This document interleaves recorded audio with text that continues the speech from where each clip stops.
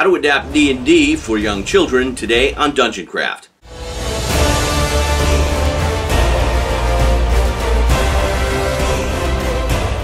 Welcome to DungeonCraft. I'm Professor DungeonMaster, and this channel is about running the ultimate game of Dungeons & Dragons. You can level up your game by subscribing and click the bell icon for future notifications, and you'll be on your way to adventure. A high-level bard once sang, "I believe the children are the future.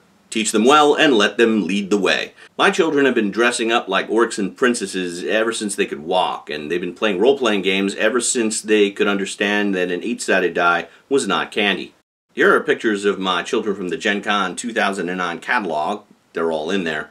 Here's a shot of my youngest son DMing at Gen Con. I think he's about 7 or 8 in this picture, probably the youngest Dungeon Master to ever be there. One of the first ways I introduced him to the game was to create a spelling dungeon. I would set up the little models, and then I'd take his list of spelling words and quiz him. For every word he got correct, he'd kill a monster. If he missed a word, he would lose one of his 3 hit points, and if he died, he had to start all over again. Recently I was at Gen Con with my family, and I noticed very few children playing RPGs. Most RPG events are for children 13 and up.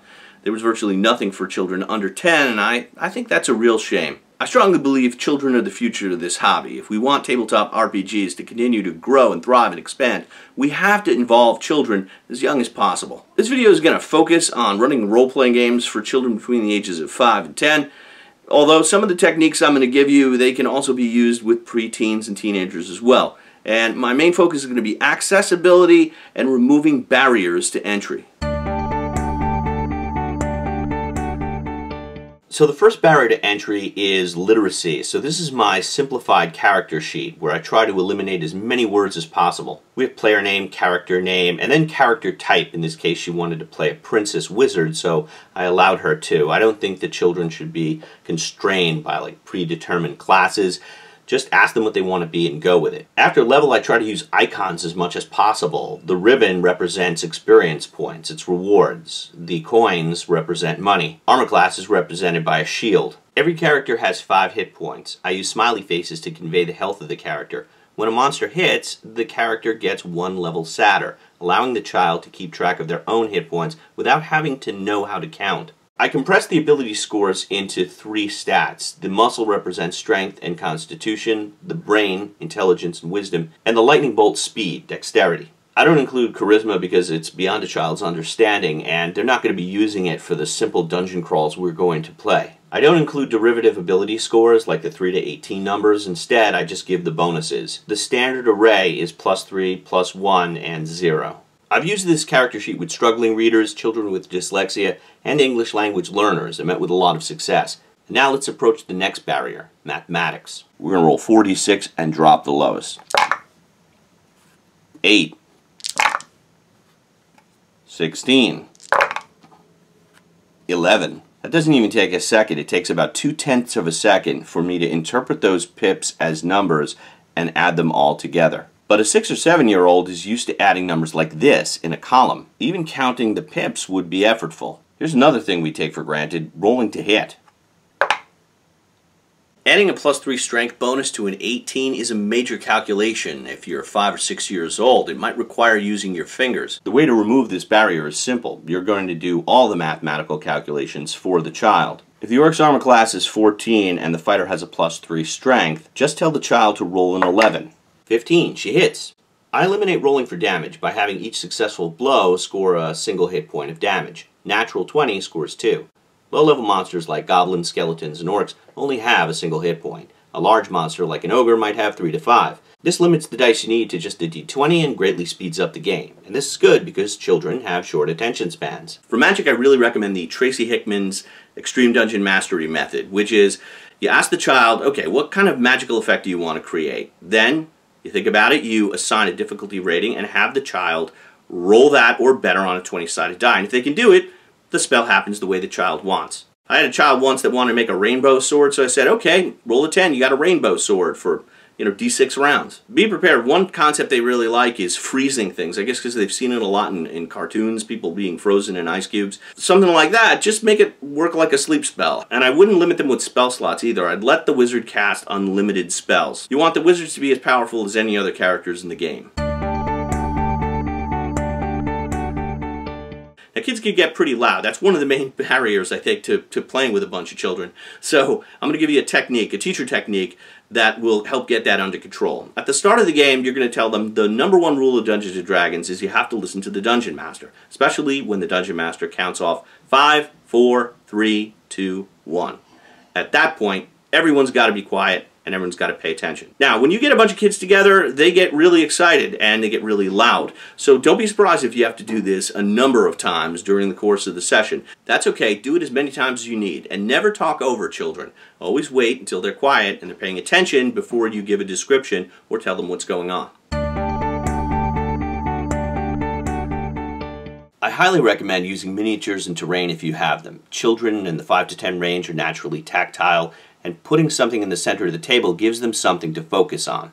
You don't have to go nuts, just a few key pieces like a door or a chest. I also really recommend using pre-painted minis, even if they're a little expensive, because their swords bend. WizKids minis are also flexible. Also, these have been sealed with lacquer, which will protect them from Dorito fingers. Miniatures are also great for giving kids inspiration so that they could kind of pick what they want to play. They may have a preconceived idea, like I want to be an archer, or I want to be a princess, in which case go with that. But if they're not really sure, I like to show them a wide range of figures in terms of classes, fantasy races, gender, and ethnicities.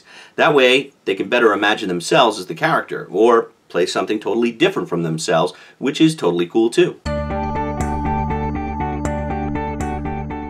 As far as plot goes, put them in the dungeon right away. It's called Dungeons & Dragons. That's what they're looking for.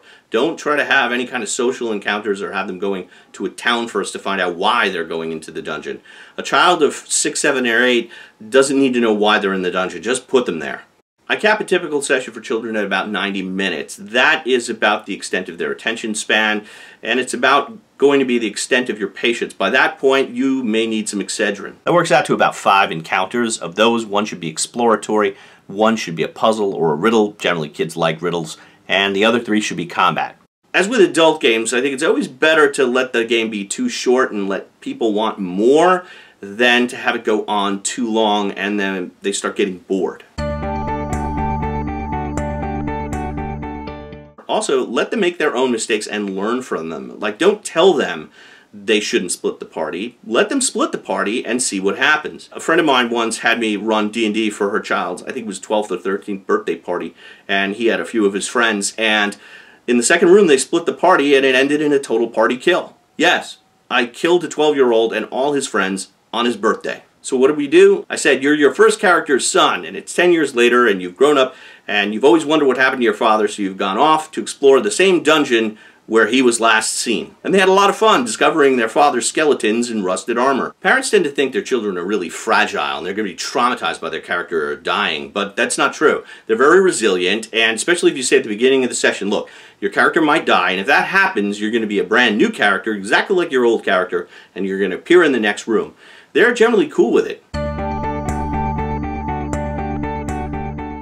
Finally, if you do go to conventions, consider designing an event just for children. Years ago, I saw an event at a convention. It was superhero theme, and the children got to play the superheroes, and the parents got to play the sidekicks. And I thought, wow, that's brilliant. I could do that with D&D. I can have the kids play the wizards and the fighters and barbarians and stuff, and their parents can be their henchmen. This is a great bonding experience for the child and the parent. The child gets the excitement of having more power than their parent, but at the same time, the parent can still be there next to the child to help them read the dice and work the character sheet. So kids have fun, the parents have fun. It's a win-win all around. It only has to be, say, 90 minutes or a 2-hour slot. The best time to run it is something like a 10 a.m. on a Saturday morning or 12 noon on a Saturday. Remember, children have earlier bedtimes. If more people took the time to do this, it would go a long way toward bringing children into our hobby.